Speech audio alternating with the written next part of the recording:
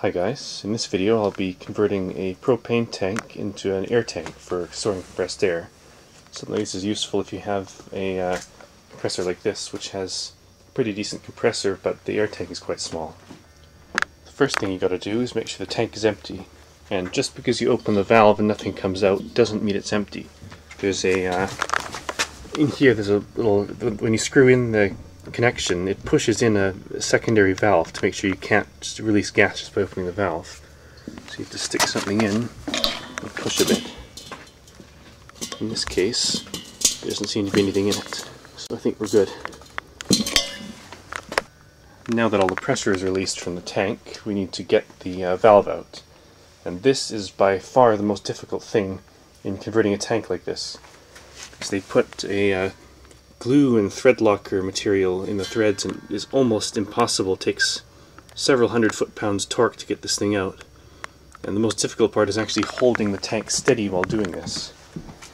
I found the best way is to use one of the straps, like ratcheting straps like these, or bigger ones, and strap it to a 2x4 really tightly. Then brace the 2x4 and then you can get in with a big wrench and a rod and unscrew the valve. So what you want to do is take your 2-inch wide strap like this, and I'll show you how to put it on. Start putting it onto the tank somewhere, and go around, sort of in an X pattern, around.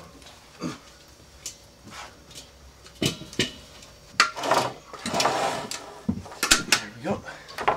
Now we're just going to brace this in place.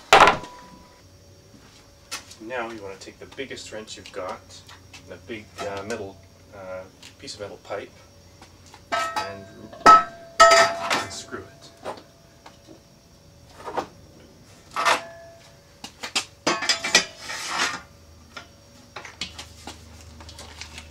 There we go. It's starting to come.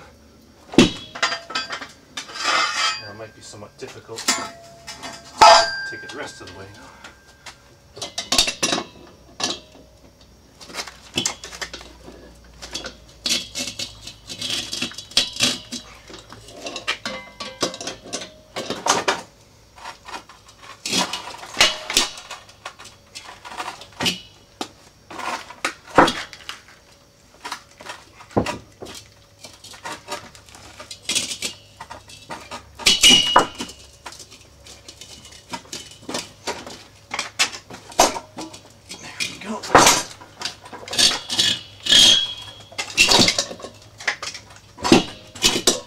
Now you see why you have to clap it so well.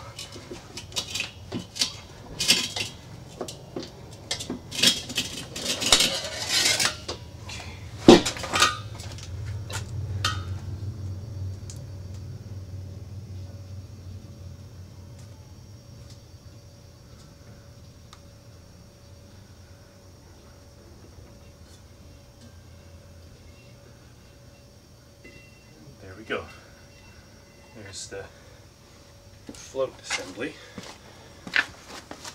This is so you can't overfill the tank. When this comes up, it stops you from filling it.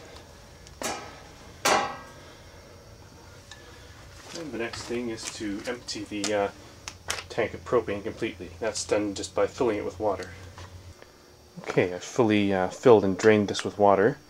Now what I'm going to do is fill it with hot soapy water and slosh it around to try to remove as much of the smelly chemical they put in the propane as possible.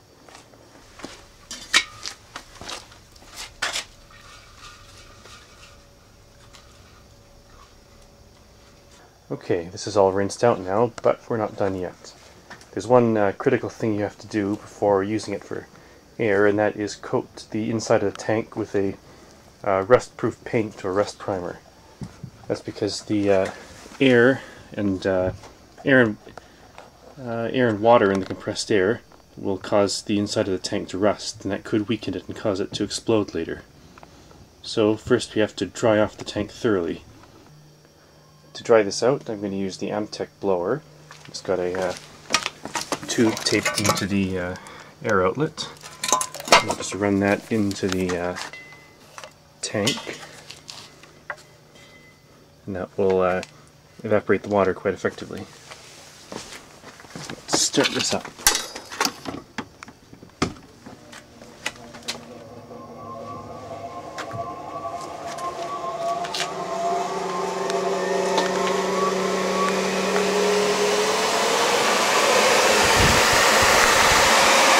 Go. I'll let this run for about 24 hours and then you can apply the paint.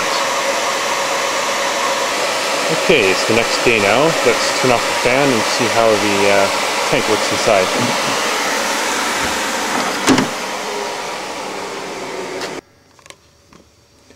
Okay, that doesn't look all that bad. I don't see any major signs of rust. Sort of looks like rust in the camera, but when you look at it directly, it doesn't. Coating the inside of the tank with paint is quite simple. You just pour your whole can of rust paint or rust primer in, put a cap in, and then just slosh it around so the puddle moves around the tank to all places and covers it. So let's do it.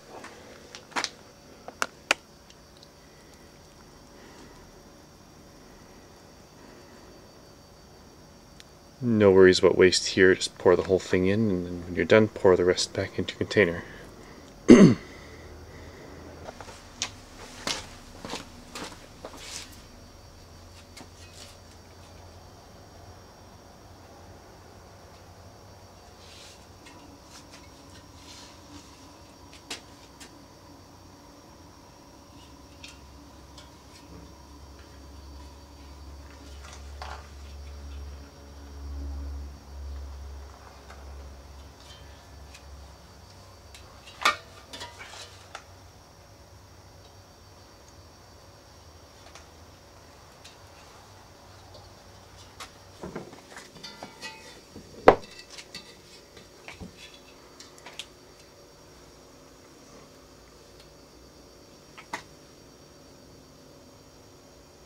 There we go.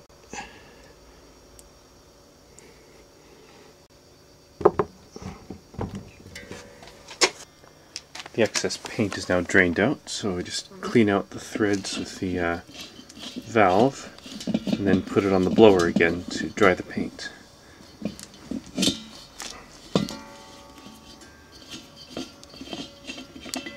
Just rub the excess off with a paper towel.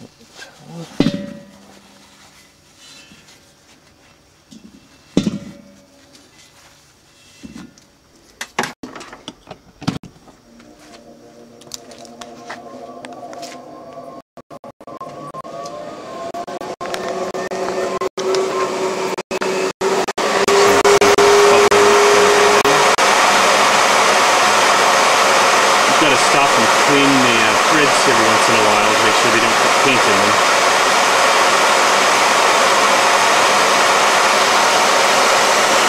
And it's a good idea to turn on the ventilation fan because it gets quite smelly.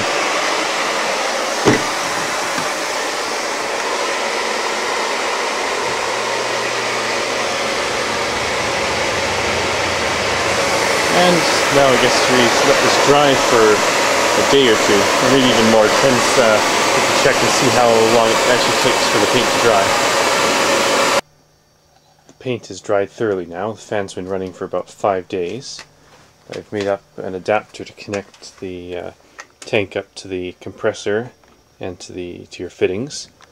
And pretty much the only thing left to do now is to pressure test it. From what I've read, these tanks are tested typically to about 400 psi. And since I have a 400 psi compressor for that air cannon, that's what I'll use. Let's fill up the tank with water first so that if it fails, it won't be a massive explosion. Okay, we're ready for the pressure test.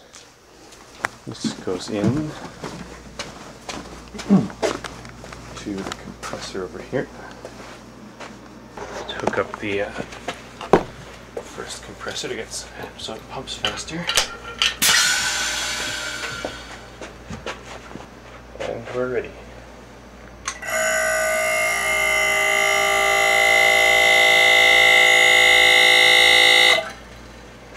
That looks pretty good. Release the air.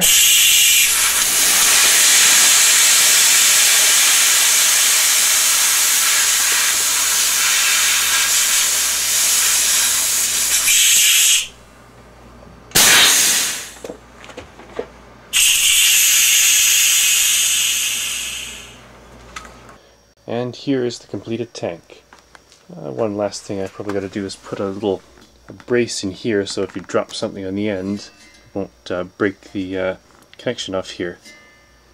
And one thing, you must never ever weld to or grind on the tank, because that could cause fractures, it could cause the tank to fail.